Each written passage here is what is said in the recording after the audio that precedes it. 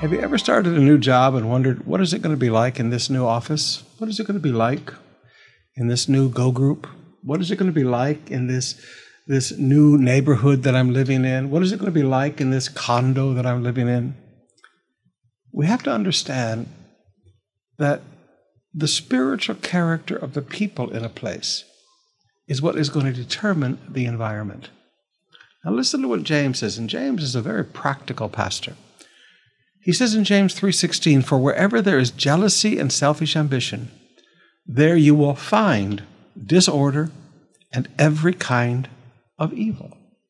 Where you find jealousy and selfish ambition, there you will find disorder. You'll always find chaos.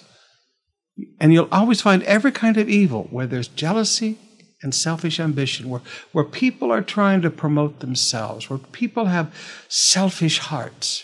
You're always going to find disorder and every kind of evil.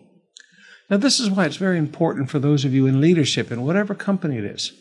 If you have people on your team that live in jealousy, that live with selfish ambition, they're always putting somebody else down, they're always promoting themselves, pushing themselves. When you get people like that in your team, in your Go group, in the church, when those kind of people come around, before long, you've got disorder. You've got chaos going on. And you've got every kind of evil happening, all kinds of stealing and corruption. It happened because of the type of people that were in the environment.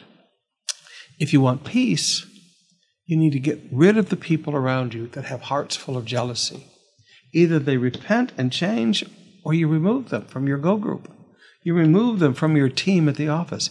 Either they repent and change of the selfish ambition, where it's just all about me, and this is what I'm going to do, this is what God spoke to me. Either you get rid of that stuff and repent, or please go be that way with somebody else. We don't need you around. Because it changes the experience of everybody else.